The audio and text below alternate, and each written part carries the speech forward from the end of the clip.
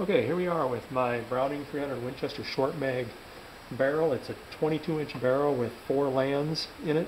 When I purchased it, I never could get the thing to shoot straight. I tried many different loads, many different bullets, different powders, different speeds, and it just seemed to always throw bullets.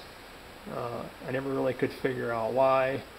I started to do some research on the internet and found out about how important the crown on the barrel was, and so I started doing a little investigating. In fact, I even bought a Hawkeye bore scope and actually investigated the bore and found out that this barrel wasn't manufactured very well.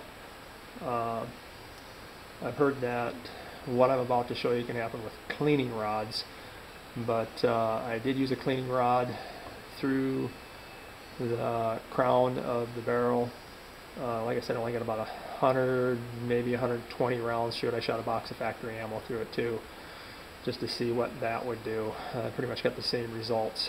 The tightest groups I've gotten so far were about 3 to 4 inch groups with Barnes 168 grain bullets, and that's certainly not close enough. That's out of a lead sled. And another thing I found out about this barrel, which was kind of unusual, is that it was a 4-land barrel. It has 4 lands in it. And when I started to use the Hawkeye bore scope and look at it, I found something out that was pretty interesting. Not only was the crown cut uneven, but there's kind of a divot in the end of the barrel. And you'll see as I put the dial indicator in the barrel, this dial indicator has about 1.5 inch stem on it, and it's pretty telling. If I take the dial indicator and put it in the barrel about as far as I can and then start turning the chuck, you'll see that I fall to just about 0 between every land. I got the barrel chucked up pretty close. It might be off a 0.5 thousandths or so, but I'm just checking things out right now. And you can see where the needle lands just shy of 0 with the needle of the dial indicator in as far as I can get it in there. So what I'll do is I'll move the dial indicator out nearly to the tip of the barrel and turn it, and you'll see that I land just a little bit less than 0 now between the lands, except for one right here. You'll see I drop down about 1.5 thousandths, and there just went over a land, went over another land, went over another land, and now here it'll drop down about 1.5 thousandths. And I actually have to turn or put the dial indicator in about 1/2 inch or so before I'll get past that bad spot. It's almost like the tooling they used to cut the lands in goofed at the end of the barrel. Let's see how perfect everything is here again. I'm just coming short of 0. The only repair obviously for this is going to be for me to cut off about 3/4 of an inch of the barrel. I'll put a cutoff tool in the lathe, cut the barrel off, and then recrown the end. I'll put a target crown back on it and take it out and shoot it again to see how well it shoots. So that's it for this. Okay, here we are. I still have the barrel chucked up in the lathe. I haven't moved it since the previous videos where I showed you the crown, but let's give you a little idea of what I did here. The plan is to cut the end of the barrel off about 3/4 of an inch and then recrown it. So in the back on this Grizzly lathe, I call it a gunsmith lathe because it has these dogs in the back, and you can kind of level the other end of the material. But the back end of the barrel I have dial indicated pretty darn close. I feel it's close enough for when I'm going to be doing crowning the barrel at the other end. After all, what's important is that the other end of the barrel internally is straight, and not so much that this end is dial indicated correctly. However, I found that this end, having this end dial indicated pretty good, did end up being pretty straight with the other end. I left the receiver on because I didn't feel any need to break the receiver loose from the barrel. I don't really have a barrel wrench or anything, but it seemed pretty well balanced. I'm not going to spin the barrel that fast anyway. And at this end, I wanted to use a 4-jaw chuck so I could chuck the barrel up as accurately as possible. However, the 4-jaw chuck, the chucks, or the jaws, actually come out too far, and it doesn't leave me any barrel left to work with, because I want to chop off about 3/4 of an inch here to get to the good lands and recrown. What I have done was taken some paper to kind of dial indicate the barrel end. Paper works pretty good, but it's limited. The paper is about 2/1000 inch thick, and if you really want to get close, you got to come up with something thinner than paper, almost like something like cellophane. But it happened to work out pretty well with the paper, and it kind of protects the barrels from the jaws too. Also, since I'm just crowning the barrel, I felt that I had it indicated in fairly well. Let's see if I can get you a little bit clearer on the dial indicator here. There, you can see the dial indicator fairly well.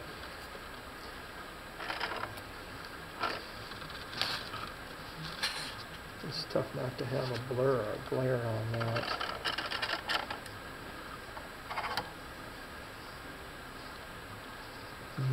Well,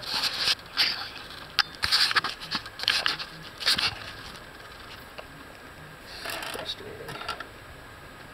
We're gonna have to call that good. So anyway, internally the barrel is pretty darn close. You'll see I snap back to 0 between the lands every time, except for one spot. Like I said, this barrel isn't machined very well. There's a lot of machining marks in it. I was pretty upset with the way the lands looked in the chamber. They were uneven too. It looks like when you put the cutter in there, 2 of the lands start immediately, and the other 2 lands start after maybe 10-20 thousandths of an inch. There's no way the bullet can possibly start straight in this barrel. I'm really disappointed in Browning's barrel. But anyway, I think that's close enough for crowning the barrel. This dial indicator, each increment is 1/1000th of an inch. You'll see when it bumps close to the 5. The lands are about 4 thousandths high in this barrel. Give you an idea of what you're seeing on the dial indicator. So I'm going to pull the dial indicator out about halfway. There's still good lands there. So I think a pretty good spot right about there to cut it. The closer I get to the end, farther off I get.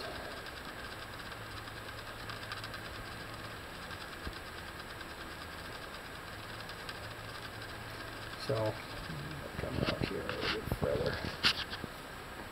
That's what's really bad. You can really see the divot in there, right there. So between the land, between the land, between the land, between the land, and then between the land, and then the divot. So anyway, I'm going to try to cut that out, and so there we go. I think that's pretty close, or at least for recrowning. We're going to call that good, and I'm going to cut the barrel and recrown. Okay, I said I wasn't going to rechuck this, but I did do a little bit of adjustment, and I got a little bit closer. You'll see if I go all the way in to the barrel The dial indicator needle's all the way in. You'll see I'm coming right back to zero there between the lands. It's about as close as I can get in a 3-jaw chuck. I shimmied things around with a few sheets of paper and tighten the chuck in a little bit different sequence. It lands a little different every time you tighten a 3-jaw chuck, but I got it pretty close. And anyway, you've seen the results there. Coming out to the tip of the barrel where the bad spot is, you'll see right there is where the bad spot is. Coming back between the lands, I'm coming at about minus 1 thousandths, minus 1 thousandths. There, minus about 3 thousandths, and the next one minus about 1 thousandths and a half. So even that one has a little bit of a divot in it. But in order to get past the bad spot, which is right there, I have to go in about 40 thousandths. I've already checked this, but we'll go in, you'll see as I go in here, I'm coming close to zero. So right, looking at my DRO right now, right there is 400 thousandths. I think I said 40 thousandths earlier, but it's 400 thousandths. So right there I'm coming back to zero, or pretty close, at least within 2 10,000ths every time. And I think I'm going to call that good. I think that's where I'm going to cut the barrel. I'm actually going to cut it at 300 thousandths and leave myself about 100 thousandths to face and clean. And then I'll cut back in on the target crown and clean that up. That should bring me back to about 400 or 420 thousandths or thereabouts. And that should clean this up really well and get me right back to where I should be.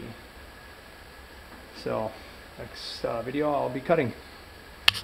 Okay, I found the manual focus on the camera and try to get you a really good video here of how uneven the crown is on this rifle, and you can see that it kind of weaves in and out.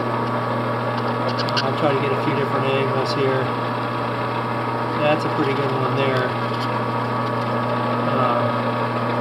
Kind of see it weaving back and forth, and they just did a really poor job of machining it. I don't really know how that happened when they machined the rifle, or what would cause that in the process of them manufacturing it, other than just being sloppy. I don't know. I'll get one more angle here and see if that shows up differently. So maybe a little out of focus now.